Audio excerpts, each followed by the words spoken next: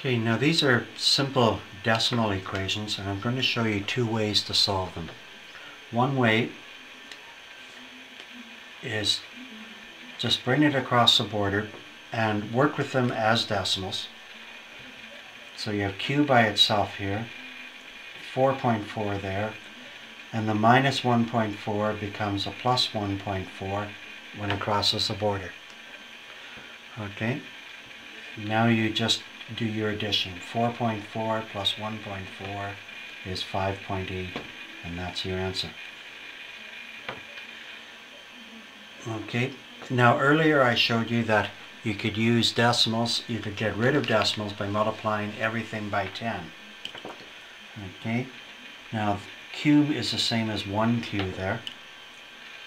So if I multiply this by 10, I move it one decimal place. But I'd have to move that by 10 to move it one decimal place, and multiply that by 10 to move it one decimal place. If you wanted to move everything two decimal places, you'd multiply everything by 100. If you wanted to do everything three decimal places, you have to do it times 1,000. Okay, you've got to be consistent. If you're moving something by three decimal places, everything gets moved by three decimal places. This would give me negative 14. And that's 10q. Once I move the decimal one place to the right, I get it as 10, and this is 44. Go cross-border shopping with the minus 14, and it becomes plus 14. I get 10q is 58.